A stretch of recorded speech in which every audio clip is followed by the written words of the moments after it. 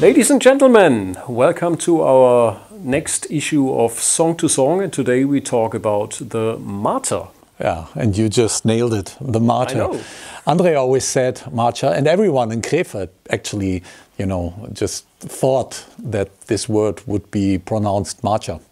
And so this is the reason why on the album I'm singing the Matyr, and that is related, we said that before, to a band called Matyr from the Netherlands. We were pretty influenced by and impressed as well.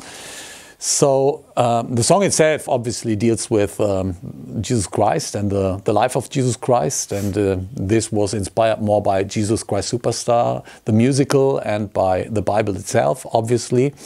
But yeah, the word itself came from the band Matyr, and we thought it would be pronounced Matyr. Actually, Matyr sounds better. Yeah, it does. And back in the days, and even up to date, there are such words like legacy, for example. When we learned about the band Legacy, we all thought it would be legacy.